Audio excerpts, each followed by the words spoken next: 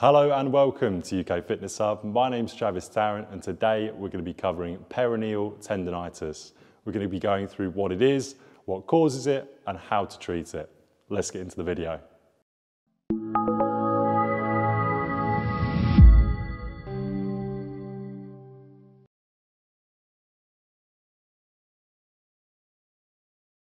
Okay, so let's get straight into it. Now, what does peroneal tendonitis actually mean? So peroneal means something located or situated on the outside of the calf. Tendons attach muscle to bone, and itis means inflammation of. So in this case, we're talking about inflammation of the tendons, referring to the outside of the calf. Now there's two peroneal tendons, which means there must be two peroneal muscles. And in the UK, we call these muscles the Fibularis longus and the Fibularis brevis. And that's because these muscles attach to the fibula. However, you may also have heard these muscles referred to as the peroneus longus and the peroneus brevis.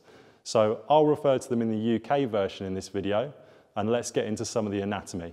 So let's talk a little bit about where these tendons start and finish. So the Fibularis longus tendon starts higher up on the fibula, and the Fibularis brevis tendon starts a little bit lower down.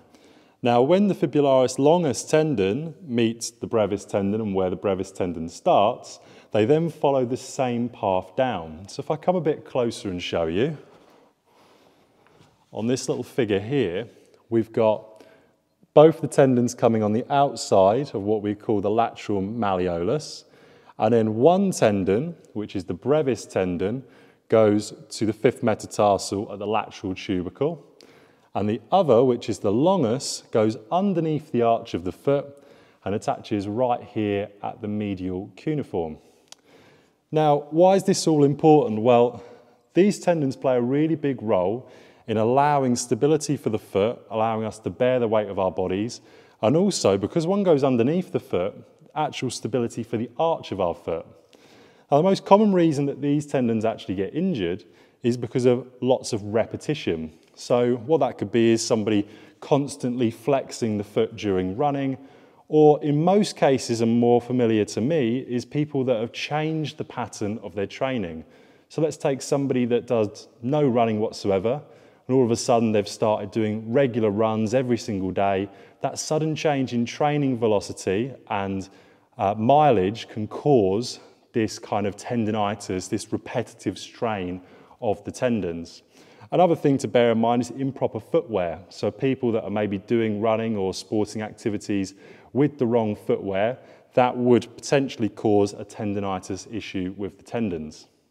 So let's get into some of the stretches and exercises that we can do to help relieve some of the pains of inflammation of these tendons. First off, we're going to start by stretching the surrounding muscles. Stretching helps to regain any range of motion lost after injury and can improve tendons' elasticity. We're going to start off with the most basic stretch out of the four we're going to cover, which is a banded calf stretch. Start on the floor with your feet in front of you and use a band, belt or towel and wrap it below your toes. Gently pull back until you feel the stretch from the bottom of your foot up to the back of your lower leg. Hold this stretch for 30 seconds on each side for 2 sets. All of the stretches and exercises covered in this video should be pain-free, so if anything begins to hurt, it would mean you're not quite ready for that stretch or exercise. A more aggressive version of the first stretch that you can progress onto is a heel drop calf stretch. Find a step and ensure you hold on to something like a banister or railing for balance. Bring one foot onto the step and with the other foot, place it so only your toes are on the step. Begin to drop your heel down towards the floor, and the further you drop your heel down, the more abrasive the stretch becomes. All the stretches you want to complete on both sides. This is because the muscles on the non-injured side tend to become tight due to overworking and overcompensating for the injury on the bad side. Complete for 2 sets, 30 seconds on each side. Next up, we're going to start to stretch the soleus muscle. It's a deeper muscle than the gastrocnemius, and I would hope that you would feel this lower down on the calf and more down to the Achilles tendon. To start, find a wall or sturdy object, and with an elevated foot, bring the heel as close to the wall as possible. If you don't feel anything in this position, Begin to bring your hips and standing foot closer to the wall to intensify the stretch. Stretching out the soleus over time can improve the flexibility of the calf and ankle. Like the previous stretch, complete for 30 seconds, 2 sets over on each side.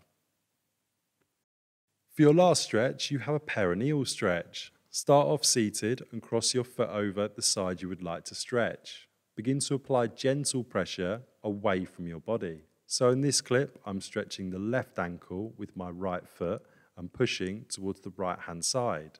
If I was stretching my right ankle, I'll be pushing with my left foot towards the left hand side. You should begin to feel this in the side of the ankle, releasing any tightness in and around the tendons. Only push as far as is comfortable and hold between 15 and 30 seconds, depending on how much you can tolerate. Do this for 2 sets on each side. Now let's get on to some strengthening exercises. Regular strengthening will help reduce tension and strain on the peroneal muscles and help to reduce the chance of re-injury.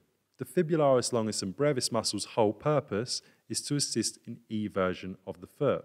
So first up is ankle eversions. Start off seated and begin to evert your foot, which simply means to turn the foot out. The reason I like to do this in a chair is because it's harder to cheat. People cheat by putting their hips out and knees out, and this assists in eversion and makes it easier. But we don't want to make it easier. We want to isolate the whole movement from the ankle joint itself. If you can do 15 pain-free repetitions, you can start to add looped resistance bands like I'm doing here. You can buy different strengths of loop resistance bands to progress this exercise even further. And you're looking to work up to being able to do 15 pain-free repetitions with no resistance band before you add a resistance band. Once you can do 15 repetitions, repeat this for 3 sets, and you can then start to progress through the higher strength resistance bands. The second exercise is calf raises into toe raises. We're going to be combining 2 exercises together to make one dynamic exercise.